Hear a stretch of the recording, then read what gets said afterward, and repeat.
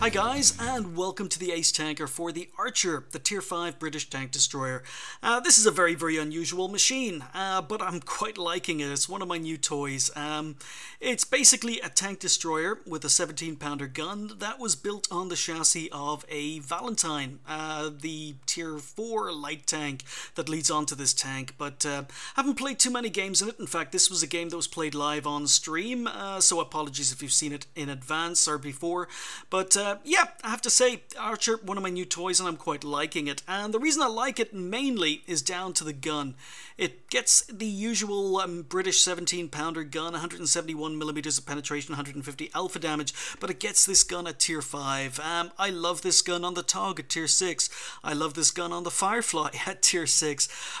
In fact, this gun comes on the AT-15A, the premium tank destroyer, at Tier 7, but yet it comes here at Tier 5 on the Archer. It's a very good gun, rapid firing. The tank itself is got a very wide gun arc, so you don't have to move the hull very much. Gun depression, I wasn't quite sure what the gun depression was going into this game. I think I was testing it as I was driving into position, but since then I found out that the gun depression is about 17 or 7, wish it was 17, but 7 degrees of gun depression. So yeah, this tank is got a very good gun, but no armor, and is pretty unmaneuverable.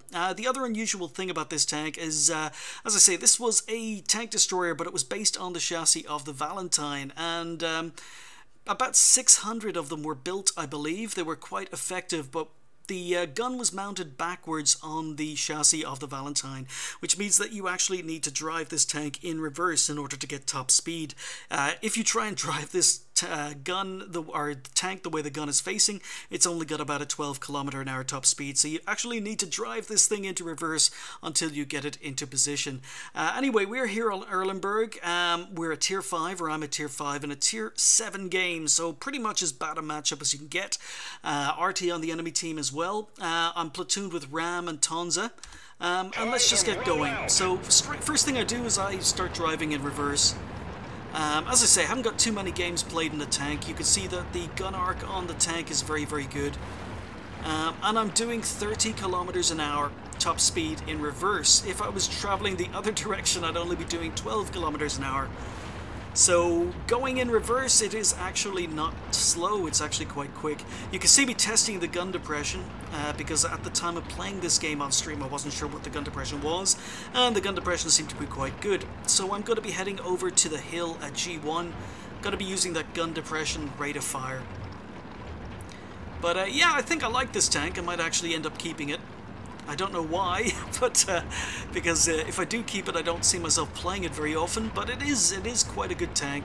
You've just got to remember you've only got 360 hit points, and because you're a Tier 5, that means basically Tier 5s, Tier 6s, Tier 7s can one-hit kill you.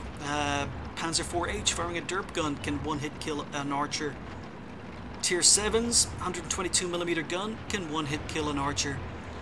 So yeah, it's not got a lot of hit points, it's got next to no armor, it's a pure tank destroyer, it's a pure sniper.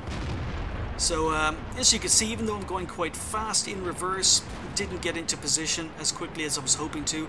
Jagd Panther got up there. Now, as per usual in my mid-tier or low-tier tanks, I don't actually have 6th sense. So don't have a very good crew in this. So that's going to show a lot in how I play this game, because as you can see, I'm aiming. Aim time isn't great, but once it's fully aimed, take one shot and I fall back. Again, because I'm not quite sure whether or not I've got 6th sense, but or whether I've been spotted. But we get 2 nice shots into the Tiger. This is a Tier 5, penning the front of a Tier 7 heavy.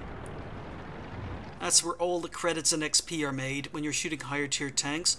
And the Archer, it's got a great gun. It's capable of killing higher tier tanks. So 7 degrees of gun depression, just moving forward, going to try and get shots on this TOG.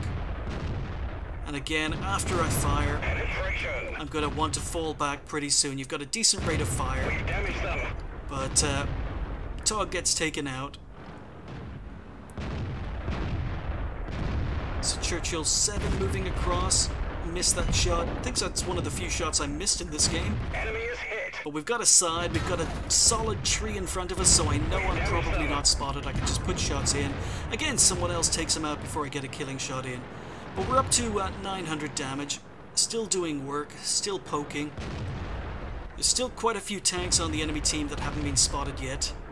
But again, just waiting. Notice the Tiger had fired. Just trying to adjust my position so I can put this gun depression to use. And there we go. Just showing the top of our tank. Shooting down into the side of a turret with the Tiger. And as I say, tier 5 shooting tier 7s. This is where all your money and credits are made. So just an 88 IS below us. Decide to push forward. And we bounce on the IS. Now, the thing is, I noticed our Jagdpanther got shot, and the IS and the 88 hadn't shot him, so I know there's at least one more tank that hasn't been spotted sitting down around C2. And now I know it's a Jagdpanther, because the Jagdpanther took out the Jagdpanther. But unfortunately, again, bouncing on the side of an 88, using the wreck of the Jagdpanther for cover. Still enemy RT in play, and no sixth sense, but I'm sure I've been spotted. And there we go. Now, I'm being very, very hesitant because, again, because I've been keeping an eye on what was going on around me, keeping an eye on the kill feed, I know there's a Jagdpanther up here. So I'm just sitting still, letting my binocs and camo net kick in. Now, of all the tanks that came over to the 1-2 lines, only me and VK3002M are the survivors. But we've just spotted the Jagdpanther. So go for one shot, and I'm not hanging around. Absolutely not hanging around. If he spotted me, then I'm dead. I've been spotted. He can potentially one-hit kill me if he rolls high. But move forward. Let my binocs kick in, and there's no sign of him. So in the meantime, our team are winning the 9-0 lines. There are lots of tanks in the middle. And I decide I'm probably going to get more damage out of this game if I actually go towards the middle of the map. And I'm making a mistake here because I'm driving and not driving in reverse. Although I am doing a little bit faster, I am going a little bit faster than I thought I was. So I was doing 18 kilometers an hour. I thought this thing had a top speed of 12 going forward.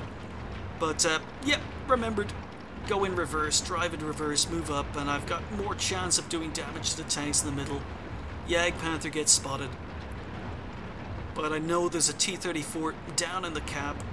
He's just been spotted, and one shot's all it takes to take him out. Now that probably got me spotted, so fall back into cover, and no shots on anything else. So once again, I know there's a Jagdpanther up in front of me, so poke, aim, shoot, fall back. No sixth sense.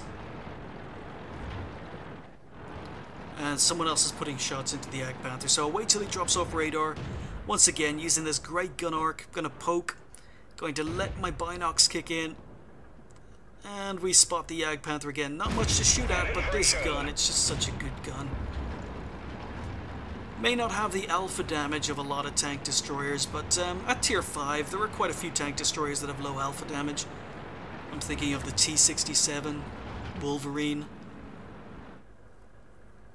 So again, pushing forward, letting my binocs kick in.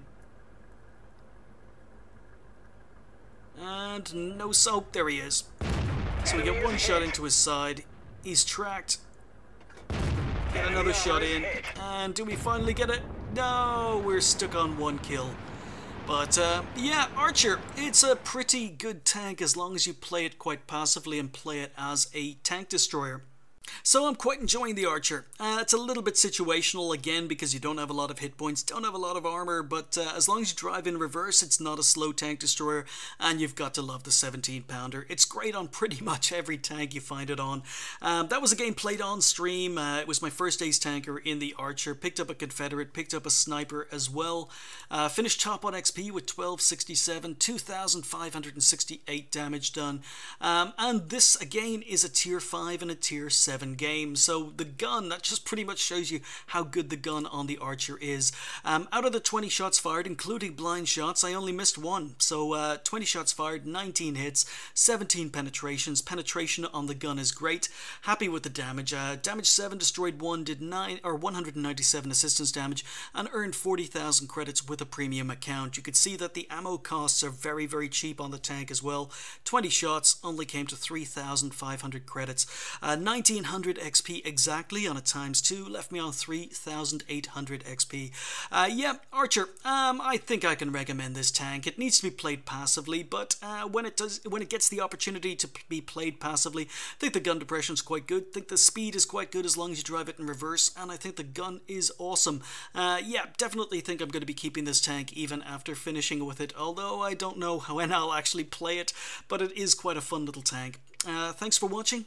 I'll see you next time.